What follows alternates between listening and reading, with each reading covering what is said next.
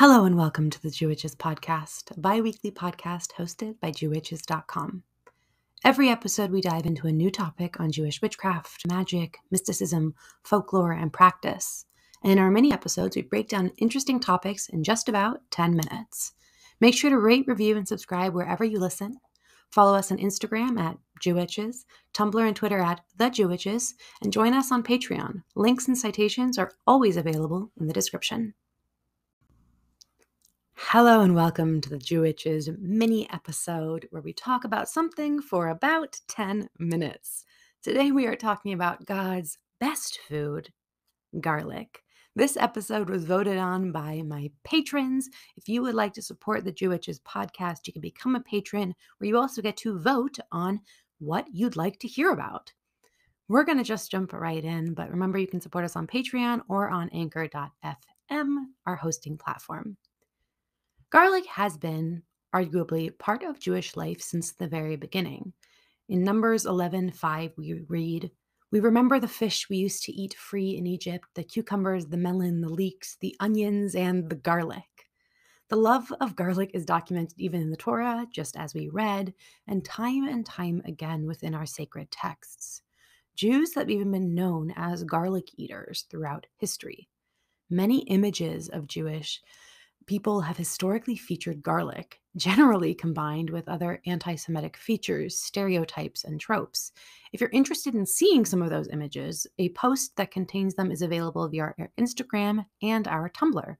If you are a Tumblr user, we are active on Tumblr at The Jewitches, and the Tumblr queue makes it so that we are posting every single day.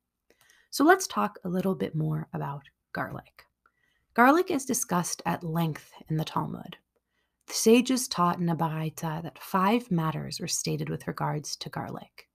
It satisfies, it warms the body, it causes one's countenance to shine, it increases one's sperm, it kills parasites that are in the intestines, and some say that it also instills love in those who eat it and removes jealousy from them.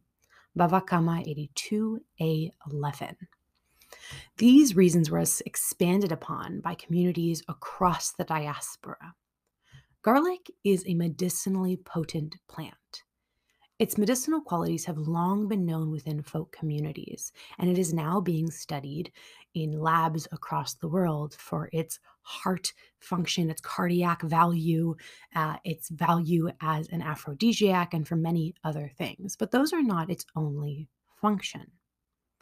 Garlic is also spiritually protective. For most of its history, illness, disease, and by extension, the healing of said maladies were all part of a spiritual ecosystem. Demons and evil entities were often believed to be the cause of illness, and to cure any illness wasn't merely stopping a series of physical symptoms, it was ridding the patient of whatever evil plagued them. And garlic was not only delicious, but powerfully protective. Across the diaspora, Jews used garlic as a means of protecting themselves physically and spiritually.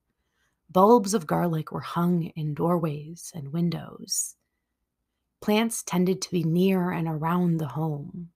Bulbs and cloves and even heads of garlics were tucked into pockets, bursika, tashele, sewn into the lining of clothes, placed beneath pillowcases, gifted to one another, and so much more. If one was going to spend the night outside in the field, it was recommended they wear a bulb of garlic around their neck. Garlic was included in numerous rituals for healing, protection, and cleansing.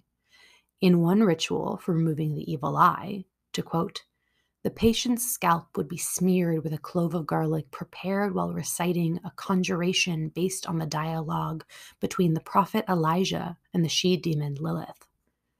Garlic is also an aphrodisiac. The Gemara explains the next ordinances that Ezra the scribe ordained, that one should eat garlic on Shabbat Eve. This is due to the fact that garlic enhances sexual potency, and Friday night is an appropriate time for conjugal relations. Bava Kama 82a10. Garlic is also a popular food to be eaten on wedding nights for the same reason. Garlic often didn't work alone, however. It was often paired with other protective items like knives, salt, amber, coral, other protective herbs like rue, cloves, rosemary, etc., incense, and other protective items. To quote, in another pamphlet attributed to Eliyahu Gutmacher, the Tzaddik of Gretz, the main text of the amulet began with the phrase, "For he will order his angels to guard you wherever you go." Psalm 91:11. The booklet also contained the information on the ingredients of incense to be burned in the home during an epidemic. These included sage, juniper, mint, red deer horn, and the peel of a tart apple. The author further mentioned hanging onions, garlic, and toadstools in the window and doorways as a protective measure. During the Spanish Inquisition, there were many ways of identifying Jews and conversos, Jews living in secret, forced under threat of death or expulsion to become Catholic. Now, according to some scholars, the scent of garlic in a home was enough to warrant torture and even death to be put upon some people. To quote, just as heretics and Jews have always fled from Christian doctrines, so have they always fled from Christian customs, a priest wrote. They never lose the Jewish habit of eating garbage of onions and garlic fried in oil. Andrew Bernaldez was chaplain to the Archbishop of Seville in Spain during the Spanish Inquisition. And according to food historian, rabbi, and chef Gil Marks, to quote, historically, the addition of garlic was among the typical Jewish touches that enhanced local dishes.